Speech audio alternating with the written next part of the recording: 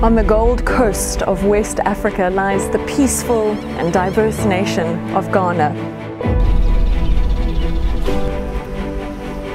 I'm pretty close right now to the geographical center of the Earth.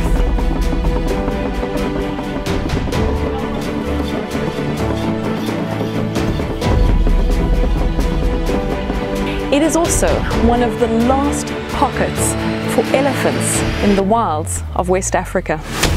You know, every country in the world just about has cattle, sheep, goats, horses, donkeys, but it's only Africa that has the real megafauna, the charismatic stuff which people in the rest of the world want to see. The passion that the staff have for the job. There's value to a bird which brings birders to a place like this. I mean, this is a birding paradise. We see an intrinsic appreciation and joy from seeing the wildlife out here, but not everybody does.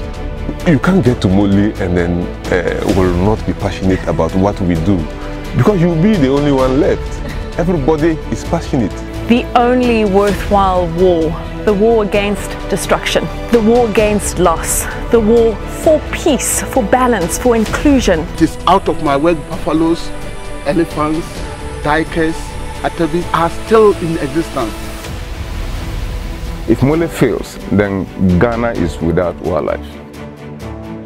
Join me as we journey to the untamed wilderness of northern Ghana to meet these last defenders.